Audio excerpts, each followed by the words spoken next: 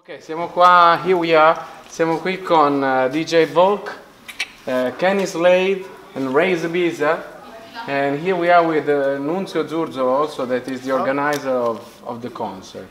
And we would like to know how you meet, guys, how you meet. How we met? Well, do you want to tell the story? Yeah, we met at this place called the Travelers. So it's a group of people who would get together, they would talk about social topics, and then they would write music together. And so Ray was one of the facilitators who actually ran the program. Yeah. And then Volk and I started off as attendees, and then we connected through and just started to make music through it. Wow, but this was going on in New Zealand, in Auckland? Yeah. Yep. Because little kind of like just a community centre, in Auckland City, and yeah, it's nothing too flash. It wasn't like, you know, it was just a group of like-minded people. Yeah. And we they still meet, and it still goes on today. Like they're doing it now. So We just had it yesterday. Yeah. Looking at the pictures, and yeah, like Volk said, it's just like-minded people. You know, people who are interested in the same thing and who have similar goals. You know, so when I had, I don't want to go too far forward, but when this opportunity came, it was simple. It was like, who are we going to take for other people I'm around already? Yeah, exactly. So, yeah. You are speaking about an opportunity. Can you explain exactly what you mean about this opportunity? You started your career in this moment. Say again, sir?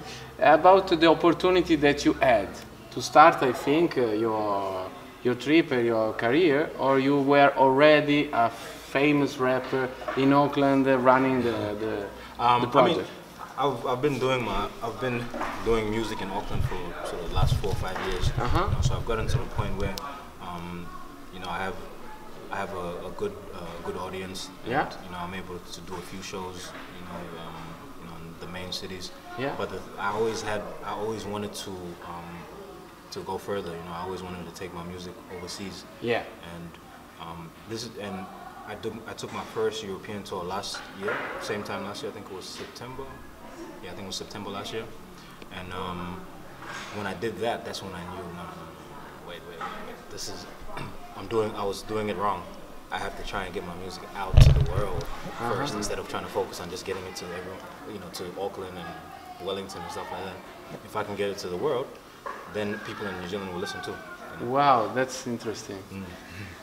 This is more or less the same problem that we have here, because also Aosta is a kind of a small community. Sometimes we are too focused on this reality, forgetting about what we have outside of here. But what you said, it's interesting and inspiring for us too. Yeah. it's been Yeah. And also the idea of your center where you were meeting sounds like this place. Yeah. Cittadella is more or less the same here. Yeah, I think it's a similar vibe. Yeah. Yeah, that's what I felt when I walked here as well. Yeah. It's a community. Because what we do is a community. It's a community thing. Yeah. You know, so it's like basically the point of it is to kind of take people who, they're interested in the same things, but they're all in different places. You know, one is in his bedroom making beats, the other one is, rapping in, some garage. Yeah. On the other side, and which is I think similar to what they're trying to do here, is just bring those people together. Yeah. And, make cool shit happen. Yeah, that's true. And about your career, I mean, if you can explain us when more or less you started and the most important moment of your The milestones. Yeah. So I released my first EP. So my first that one was an LP called Dream Something. That was in 2012, I think. Yeah. That was 2000. Is that right? Yeah, that's correct. Yeah, it is. I know. I'm a fan. I know. So that was 2012, and that was really the album that kind of made people go, oh, okay, where's this guy from? Like, who's this guy? But before that, I was just kind of releasing songs on SoundCloud and just doing it for fun. It was just me and my friend, just making music for fun. So at that point, like a blog started picking it up. There's a radio station called Bass FM in Auckland. They started playing it, and I started actually, people started offering me shows. You know, say, hey, you know, just come through, can't pay you, but you know, you can get your music out. And I started doing those. You know, started doing a lot of those, and you know, people would see me live, and you know, they'd go on the internet and check it out. And that year, I did a lot of shows. I did them all for free. Sometimes I just pay my own money to go to, you know, Wellington or to the other island and do shows. And because of that, I quickly developed a good following. And from then we just kept working. I released another album, summer album, in 2013. I think. Same year, I released my winter album, which that following winter. And so at this point now, but I was really making good momentum. You know, I was now supporting most of the big artists that were coming, and you know, I was doing my own tours now. But the thing was that I always felt that New Zealand was small, and I just didn't know how to. You know, I felt like the world is so big, but it's so far. You know, I just didn't know how to take the first step. And what happened then? Then I released The Imperfectionist, which is, it's not my latest project, but it's another project that I did. And at that point, that's when I really started thinking. That's when people started to message me and say, hey, you know, I'm from Paris, and you know, I really like your music. And I said, oh, thank you. And then you know, someone else would be, hey, I'm from Germany, and you know, I really like your music. And I started, okay. So what I started doing was I started asking those people. And I said, okay, well, where do you see live music? I said, oh, you know, this venue over there. And I'd get them to find out who makes the shows happen. And then they started to reach out to people for me. You know, so like all my fans, and you know, maybe I have 5 fans there, 5 fans there, 5 fans. They started to actually try and make shows happen for me. And it took maybe like a year and a half of that. And then eventually I had enough dates that I could, you know, do a tour. And this is more or less the same thing that happened with Nunch, I think. Because he contacted you, or... Yeah, exactly. Well, I came across Raiza's music time ago. Because I had the desire to listen to rap music in different languages.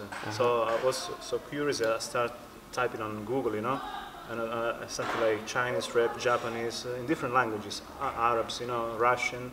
And then I said, let's go to Australia, New Zealand, and let's see what's going on down there. And and I found out about this collective of rappers called Young, Gifted and Broke. And then just very easy, I started chatting with them through the Facebook, the social network. And one day they say, we'd like to put you through this guy, Raiza Biza. I say, okay. And then I listen to his music on YouTube, and I say, wow, I like this guy. And then came Kenny and everybody else. And then we start chatting, and we became actually friends. So let's see if there's opportunity to come in Europe, and then in Italy, and then in Aosta, to have a concert, to allow everybody to know about Raiza's music, which I found it great. And so it's a good way to spread the news. And also, what I liked about him is his voice and the atmosphere he made in his songs and what he talks about. Can you explain, you and Raiza, of course, about the content of the music? Because this is not so usual to find a rapper today speaking about this kind of things. Well, I was literally attracted about your lyrics, and you talk about the world, how it is, and I mean, there's not that a lot of violence in your lyrics. To me, it's very smooth. It's very touching. This, at least for me, is good. Yeah, where you can find your inspiration then? That's a good question. I'll just have a sip. Interview. I just want to have the sip, not while I'm talking, so that we can maybe cut it if we need to. Good.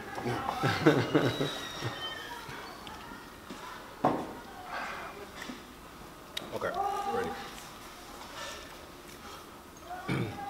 Well, so like Nunzio was saying, my music is mostly reflective of the things that I see around me. I can't really write about things I don't know about. Mm-hmm. You know? I just can't. I'm just not able to do it. Some people can do it. Some people are real good at storytelling and things like that. For me, I kind of have to have seen it around me, either experienced it or known someone who's, I have to felt to what had happened. Yeah. And I think that my musical style is because I moved around so much when I was young. I've already lived in Rwanda, Zaire, Zambia, South Africa, New Zealand. So I think because we were always moving, I was always observing from the outside in. Yeah. We'd move from one country to another, and then I'd have to readjust how I see it. Okay, this is how people interact with each other. This is how people do things here, and I'd have to kind of make a mental notes about that. Yeah. And then move to a new place. Move from Africa to New Zealand, and then had to start again. Yeah. Restructure the way that I think. Yeah. So I think I always look from the outside, and I always observe people's behavior. Yeah. And I always observe kind of what was happening, and I think that's the reason that my music is. It just so happens that this is what's happening in the world at the moment. Yeah. If we lived in a perfect world, then that's what my music would be about. But I just try and tell. I just try and tell the stories that are around me. Tell stories for the people that that are close to me, and tell stories that I think that are important. Sometimes because I think music is an important tool to get messages across that I think are important. Just like with the record that my Strong Woman record that I released recently, and half of the reason that I released that was because I thought that it was important for people to hear it. It was one of the first tracks that I did where I was like, before I started writing the track, I was like, what do I need to say? And then I had figured out what I wanted to say, and then I found the beat, and then I heard, I listened to a bunch, and I was like, yeah, that's the beat, So I guess it's just observation. My inspiration comes from observing. Yeah.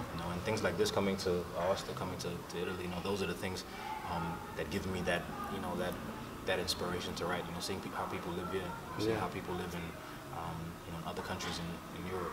Those are the things that kind of give me the fuel. Wow. Yeah, I can understand. Well, it's also a demonstration that everything is possible. Because in English they say the other way around is impossible. If you spell it, it's like I'm possible. That. And, bringing them over here, I don't know. I'm lost for words. See, it's a kind of a dream. It just happened. Because of his persona, a larger than life persona, and that's it. And then Slade and Volker here as well, and I'd like to ask them how it is your first time here in Italy, in Aosta, and supporting Raiza's. How it feels to be here today, guys? It's beautiful, man. All the food. And the food, the first thing. Sometimes I don't even want to just rap. I just want to sit in the cafe. Damn. Yeah, and it's like it's cheap too. Okay. Yeah, like if you go to New Zealand, the stuff that you guys pay for $1, it'll cost us about $5-6. Wow. Yeah. It's actually like that. Like coffee is $4.50, $5. Oh, wow. Croissant $5. But it's really amazing, Like it's open the possibilities.